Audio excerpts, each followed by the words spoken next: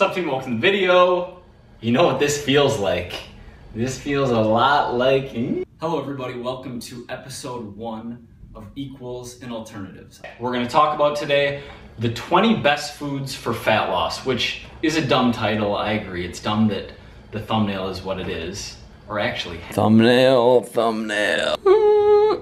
Yo, leave me a comment if you only clicked this video because you saw the thumbnail. That would be very helpful. Thank you. Lean bulk. Mike, how tall are you? I am 5'11".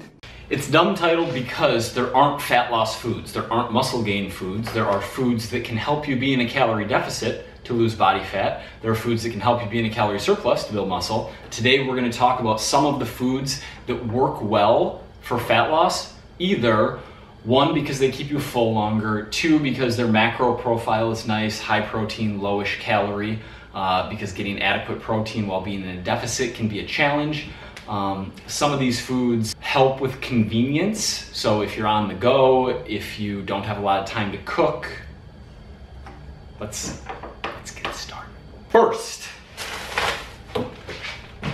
egg whites. I like egg whites because they're straight protein, they're easy to make, hot sauce, a little bit of ketchup, they're delicious. Can you eat the yolk? You can absolutely eat the yolk. For those of you who don't know though, egg whites are straight protein. Whole eggs, so the yolk plus the white, is primarily fat. About 1/3 of the calories come from protein, 2/3 come from dietary fat in a whole egg. Am I too far away? I have whole eggs on here as well. Organic Valley is the company here. Organic, cage-free eggs. Chickens get to run around and live. By the way, I haven't fully fleshed this out, so I probably shouldn't say it, but I'm gonna share it anyway. I'm not gonna share it. Number 3, Brussels sprouts. These are on here for no other reason than I like them. They're actually relatively high protein per calorie. They're also high fiber per calorie. My trick here is I boil them and then strain it out, and then I season them, and then I oven roast them. A little bit of olive oil. Halo Top. This is a low calorie, high protein ice cream. I picked pistachio flavor, which isn't the best flavor, but it is the best texture. Pistachio flavor Halo Top is basically ice cream texture. It's sweetened with erythritol, which I like. Can cause some bloating. There's a decent amount of sugar alcohols in here, right? So it's fiber, sugar alcohols, but if you don't have a ton of calories to play with, if you can't make ice cream or froyo fit in your macros for cutting, this is a solid alternative. You're gonna be like, this is not a top 20 fat loss food, and you're right, it's not. I kind of just got it because I want smirking. I like frozen yogurt because it is low fat, high carb, which works well on training days. There's a weird trend moving towards macros don't really matter, which is just wrong. Like if you take someone with poor insulin sensitivity and you run them on a high carb diet versus a low carb diet, keeping protein the same and keeping calories the same, they're gonna see far better results on a low carb diet. If you take a lean-ish dude and have them on a high volume strength training program and go high carb versus low carb, they're gonna see way better results on the higher carb program, all else equal. Anyway, I got greens on here just because you're supposed to eat greens. It's like, it's a good thing to do. You don't really have to if you don't want to though. Greek yogurt is an interesting one. This is some fancy Greek yogurt in a glass. Macros are 14 protein, 14 carb, 2.5 fat. No sweetener in here, which there's no good evidence to show that sucralose leads to any of the negative health consequences that many people think it does. People who are very anti-diet soda, it's gonna give you cancer. There's no good evidence for that. That being said, I drastically limit my intake of artificial sweeteners, not stevia, not erythritol, just because we don't know. That's the bottom line. It's like, we don't have 50 years of consistent intake of data on these things. We don't actually know what the long run consequences are. So if I can be in a deficit on a very low artificial sweetener intake versus being in a deficit on a high artificial sweetener intake, I'd rather be on a low artificial sweetener intake. Playing it safe. Anyway, I only mention that because some Greek yogurts that have like ridiculous macros, high protein, low fat, low carb, only taste good because they're sweetened with sucralose. And that's one area where I don't indulge. Cashew milk is something I stumbled across by chance. I'm fine with cow milk if you don't have any sensitivities digestively, and if that's you, then maybe it's best to eliminate it for a while and see if that helps. But the only reason I use cashew milk is in my smoothies, link down below to my daily smoothie. It's delicious. 25 calories in 8 ounces, and I have found that the texture when using this is better than any other kind of milk. Tuna packets. These are expensive because we're in New York City, but usually at a Walmart in the middle of America, these are $1 a piece. 16 protein, 4 carb, half a gram of fat. 18 protein, 1 carb, half a gram of fat. Like, macros are insane. They transport, you don't have to keep them cold.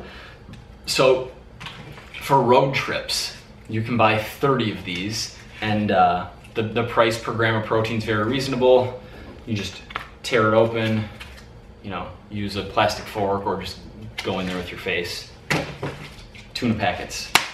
Oatmeal's just a classic. It's got some fiber, tastes good, straight carbs for the most part. Beef jerky is a very convenient protein source. It's a little more socially acceptable than the tuna if you're the type of person who doesn't want to, in the middle of an airplane, like stink up your row and have people looking at you. I would be pumped to do that, but I know other people are more respectful and better human beings than me.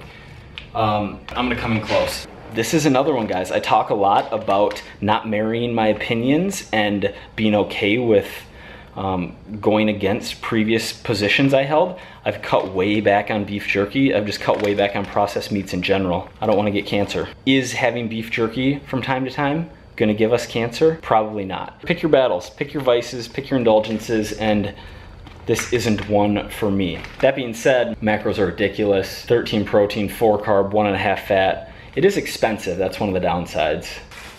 Banana, classic, potassium, tasty, carbs. Quest bar, no protein bar, has amazing macros.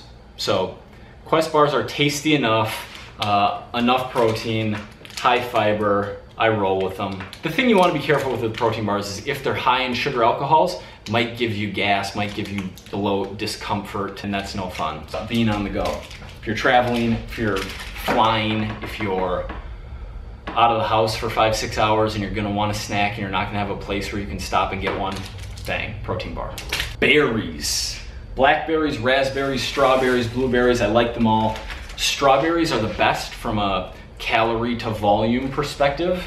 I don't love them, I didn't buy them. I bought some blackberries and some raspberries because they go very well in smoothies. I like them in oatmeal, high fiber, high micronutrients. You're the micros, relatively satiating, meaning there aren't that many calories, there aren't that many carbs in a decent amount of them. So we're pro berries for fat loss. Berries, magic fat loss food. Oh, fat burning foods. Apple.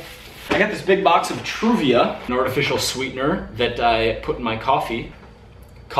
It's an appetite suppressant, gives you energy. I have some things on my list of 20 that I didn't buy. Chicken breast, straight protein.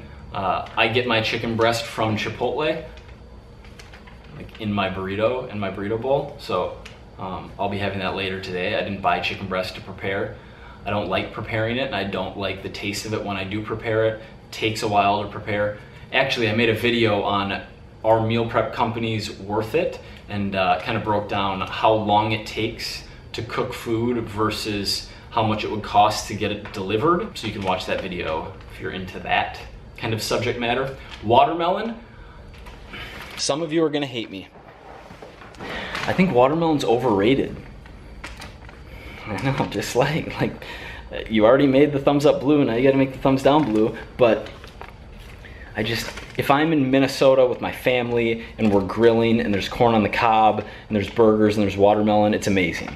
But if it's like this, not even that red, like it's kind of white and like grimy watermelon from Cristetti's or Morton Williams, or like, looks like it's been sitting there for days and just, it's really haggard and ugh. I know, dislike. That being said, watermelon is very low calorie, takes up a lot of room in your stomach, so it's a solid, keep you full fat loss fruit. Salmon, sashimi, and sushi. I just didn't want to buy grocery store sushi and didn't look super appetizing, but cooked salmon is great. It's got essential fatty acids, omega-3 fatty acids that help us live forever. Sashimi is straight protein with some fats depending on the type of fish you get. So a leaner cut of fish is going to be almost exclusively protein. A fattier cut of fish is going to be protein plus fat, but no carbs, right? Sashimi is raw fish, just pieces of raw fish. And then sushi or nigiri, I never know if it's a hard G or a soft G, but I err on the side of soft G because like if you go hard G, then you're like dropping the N-bomb kind of. So it's like, it's 50-50, I'm gonna not say the N-word. We're just gonna run that too. Carb plus protein plus maybe some fat depending on the type of fish. Salmon, a little bit of fat. I wrote a very comprehensive article on sushi macros. I'll link that up. I hope I remember to link all these up. Sidebar. Sushi is amazing because it's so trendy. Most trendy foods are not conducive to fat loss, but you can go out with your friends, you can go out with girlfriend, boyfriend, husband, wife, you can go out to a nice Friday night, Saturday night dinner and stay on track with what you're doing eating sushi. So I'm a fan of sushi. Macros are on point. Yeah. Okay, last two, protein powder. No free brand deals. Find a protein powder that tastes good. Artificial sweetener, like I discussed earlier, is something I pay attention to with protein powder. Again, it's a matter of, can I get a protein sweetened with stevia? If I can, great, I'm gonna do that. And that's what I have. And then macros. If your protein powder is 20 protein, 28 carbs, 7 fat, it's like, that doesn't really make sense. The point of protein powder is to get straight protein, to save carbs and fats for the rest of your day, because, like I mentioned earlier, getting protein while being in a deficit can be difficult. This is a whey protein powder. I also have a vegan protein powder, which is a combination of pea and brown rice protein. It's Legion Athletics. In a previous video, I said that their vegan protein powder was not tasty. I stand by my opinion, however, it's growing on me. It's an acquired taste. What I do is when I make my smoothie, I use about 2/3 of a scoop of whey, 1/2 of a scoop of vegan protein. This is chocolate peanut butter, this is milk chocolate, and then banana, cashew milk, ice, and it tastes pretty good. So this straight with water, not great, but for those of you who are straight up plant-based, to my plant-based homies, vegan protein powder. That's it. 20 foods for fat loss. Maybe we'll even title it spammier than that. 20 foods to get abs, 20 super foods. Thank you very much for watching the video. Please hit the like button if you enjoyed what you saw. This setup and this presentation and the level of fun I had with this video makes me hopeful for a return of equals and alternatives. See you tomorrow.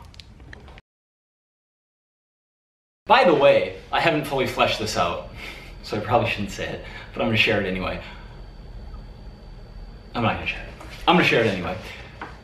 Is it better to have never lived than to live for the sole purpose of being fed to humans? Is my question. Because if hypothetically, this is not a vegan YouTube channel, and I'm not vegan, but I just find myself in so many conversations, not even debates, conversations with vegan people, that I wanna just run this by you, team. If the entire world went vegan, the animal population would drastically come down. So the majority of animals that would live, cows, I mean, you know what I'm talking about, not all animals, but cows, pigs, chickens, that would live wouldn't ever be born. And so my question for you is, would it not be better to live a life, even if your life is a means to an end to feed humans than to have never lived, assuming those animals are treated properly. Like factory farming is obviously awful, but if those animals are treated properly and humanely and live good lives and aren't in the conditions that many animals live in, isn't it better to have lived than to have never lived? Let me know what you think. Comment.